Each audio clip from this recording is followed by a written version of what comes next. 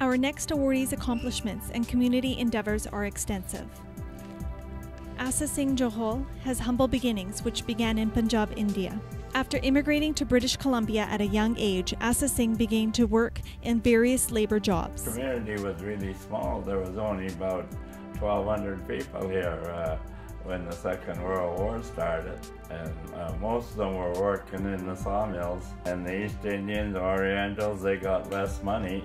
Like when I first started working, I was 14, and I was getting 25 cents an hour, and because I was underage, you know, you couldn't get a key job. Normally, you just was more labor work.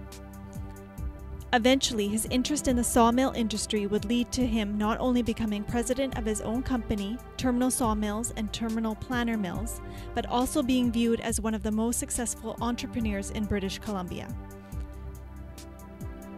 Currently, he has over 500 employees in North America, some who have worked for him for over 30 years. I have 500 employees. And some have been with me for 30 years, and they've been a key to running this company. Starting from a wage of 25 cents an hour, Asa Singh's net worth is now measured in hundreds of millions, but he still maintains a humble view and emphasizes that his goals are not about being big. At the age of 89 years old, he shows no signs of slowing down. In fact, time has not lessened his spirit of endeavor and enthusiasm. Well, I get up 4:15 and I leave the house about 5:30, and I have a plant in the U.S., so it takes me an hour to get there, so I'm there about 6:30, and I stay there about an hour and a half, 2 hours, then I head back here. And then I have a plant on Mitchell Island, my head office, so I stay there maybe 2 hours, and then I have another plant on the Fraser River. I go down there maybe an hour, and then I come home. Asa believes his focus has led to his success. He notes, "I picked up one line of business and stuck to it.